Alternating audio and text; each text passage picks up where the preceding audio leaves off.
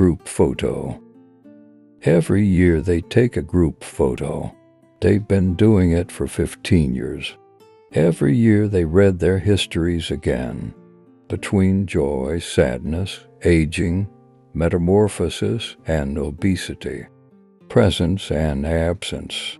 Every year they stop in front of this autobiography, notice a brand change in one, and the impact of political news on another, and the symptoms of pregnancy, and the results of the football championship, and those who have not appeared in the recent photos, those who are gone and whose space is left, like the hand of the photographer shaking.